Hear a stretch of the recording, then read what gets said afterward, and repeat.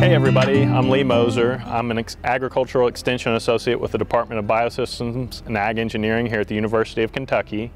And I'm here today to talk to you a little bit about food waste and composting. Food waste is an issue that we all deal with on a daily basis, whether we realize it or not. It's estimated that on average, annually, 40% of all edible food ends up as food waste. So there are many different ways that we can try to reduce this number. From donating still edible food to feeding it to livestock. One of the different options that we're going to explore and that a lot of people are really happy with is composting. So we are going to evaluate a composter design that we found and provide feedback and put together an extension publication on how you can do it yourself. So some of the features that you'll see on the composter include pressure treated lumber so that it's resistant to weather.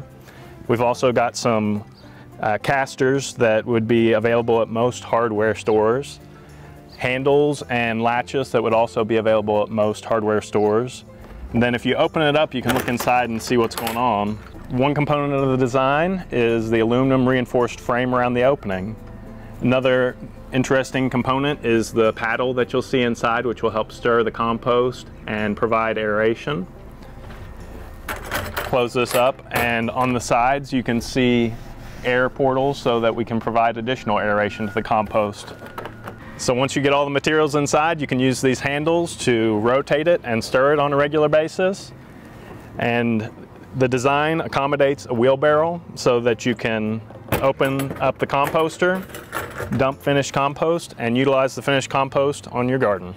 So I've got some different things here we're going to start a batch of compost with. I've got a bucket of leaves, which are really carbon rich.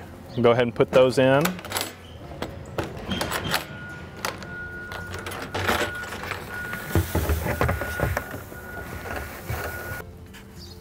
I'm going to put in some pine needles.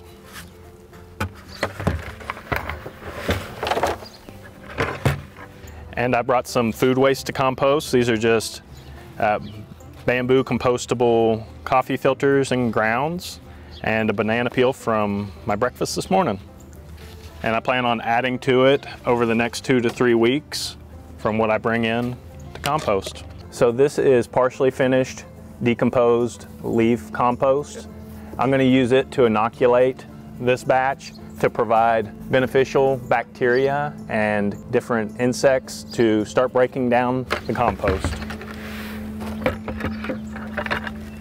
So I'm going to close it up, give it a couple spins, add to it over the next couple weeks, and then we'll check back in with a follow-up.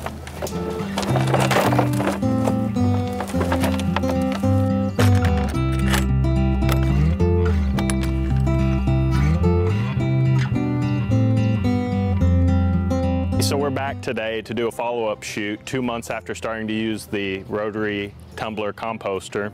And I'm going to show off kind of what we've got going on inside right now and provide some feedback off of our observations. So we can go ahead and come in and take a look and show you.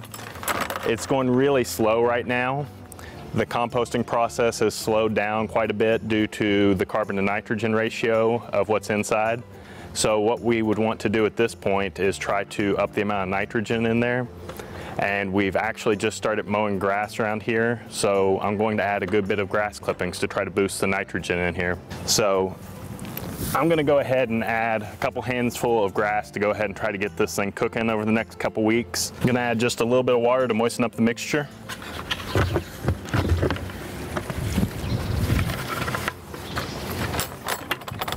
And it should be ready to go.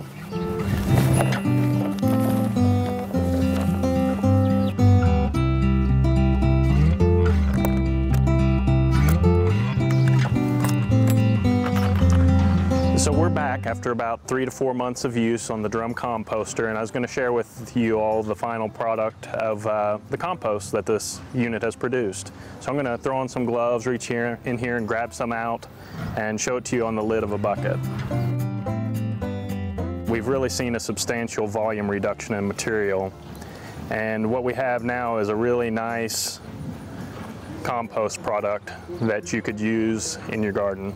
The take home from all this experimenting with the drum composter is that this is a relatively inexpensive, easy option for an individual to compost food waste at home and then come out with a really nice, usable end product that's beneficial to both the environment by reducing food waste volume going into the landfill, as well as allowing them to have a high quality soil amendment for use in their home garden. This is a design that was put together by the family handyman, and we'd like to thank them for allowing us to experiment with their design and share it with all of you.